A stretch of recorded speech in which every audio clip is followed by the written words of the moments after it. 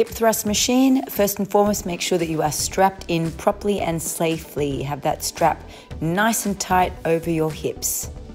Next, you want to bring your heels in a little bit closer to your body, hip width apart, engage your core, squeeze your glutes, and release from the machine so that you can drop down, and a big squeeze up, a little pause at the top there, and make sure that you are pressing through your heels as you elevate.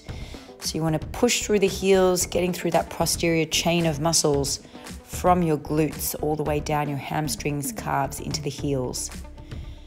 Little pause at the top, squeeze, engage, breathing out as you push up, breathing in on the way down and out, push up, breathing in on the way down and out, push up.